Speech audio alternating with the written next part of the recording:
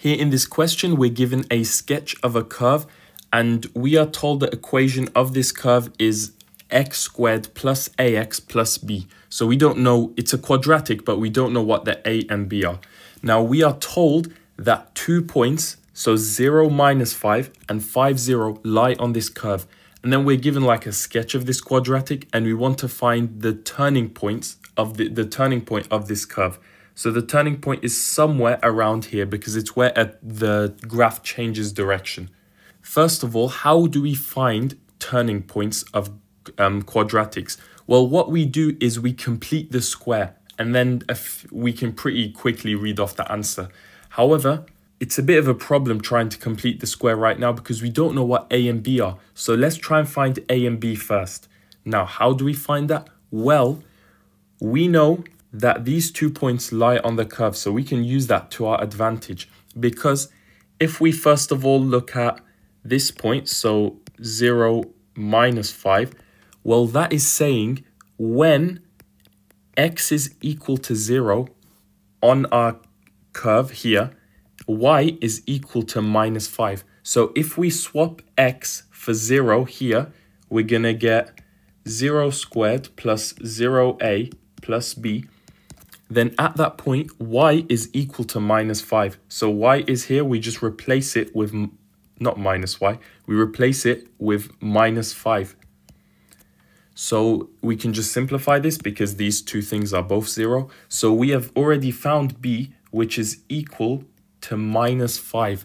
Now we do the same thing, but for this second point on the curve. So we know that 5, 0 lies on this curve. So what this is saying is when x is equal to 5, y is equal to 0. So we have 0 here, and then that is equal to, well, we just write out this equation, but replace the x's with the number 5.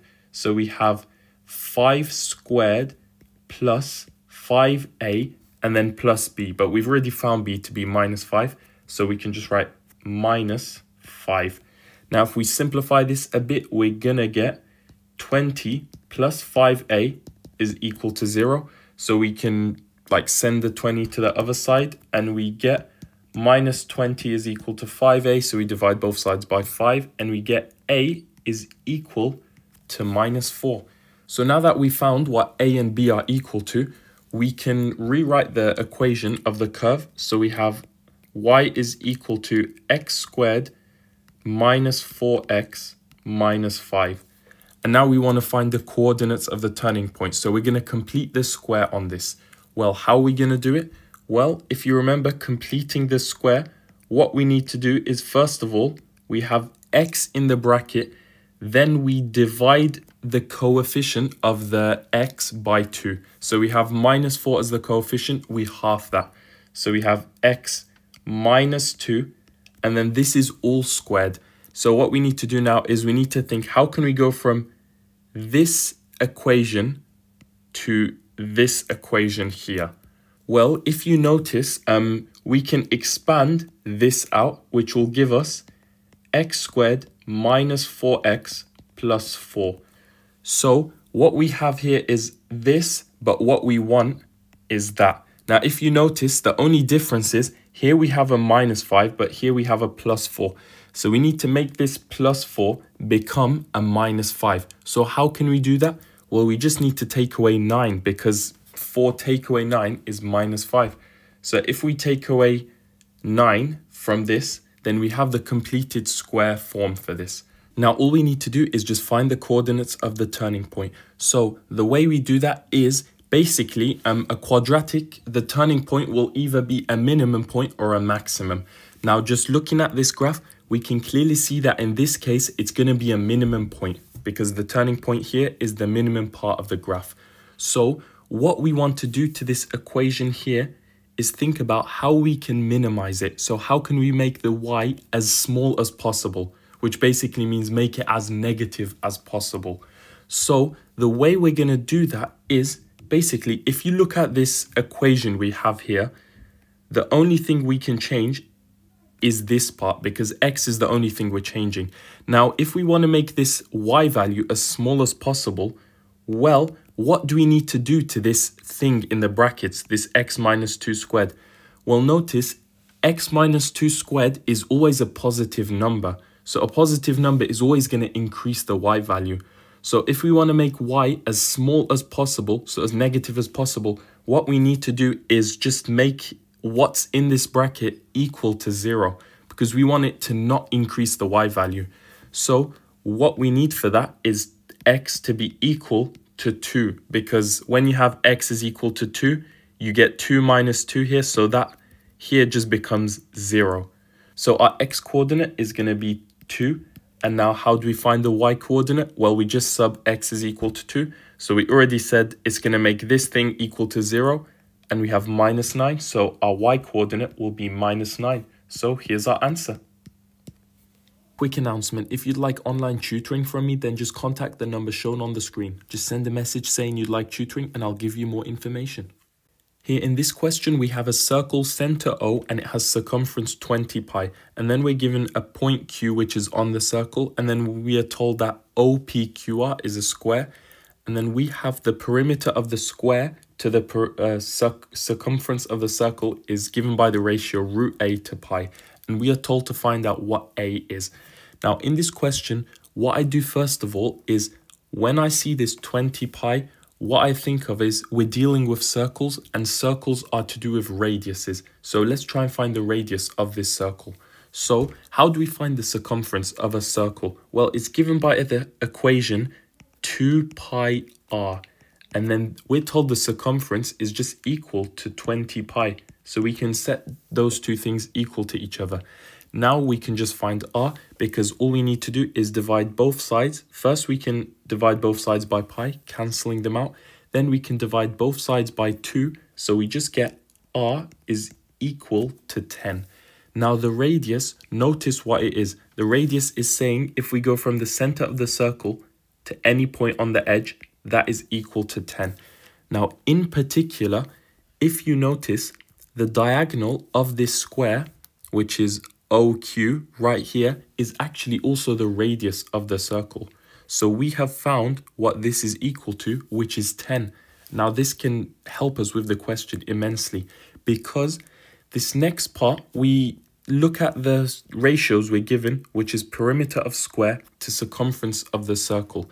Now what we don't have currently is the perimeter of the square, but we can actually find it now because if we look at the square, what we need to find the perimeter is find out what this length is. Now, because it's a square, they're all the same. So I'll call them all x. Now, notice what we have as this shape right now. If we split up this square into a triangle, so like this triangle, which I'll draw a bit bigger here, notice that it's actually going to be a right angle triangle because it's a square. These are all right angles. So we now have a right angle triangle with these lengths, and we can just use Pythagoras theorem to find out what x is equal to. So if we use Pythagoras, then we know x squared, so a squared plus b squared, so these two lengths squared is equal to c squared, so that is 10 squared.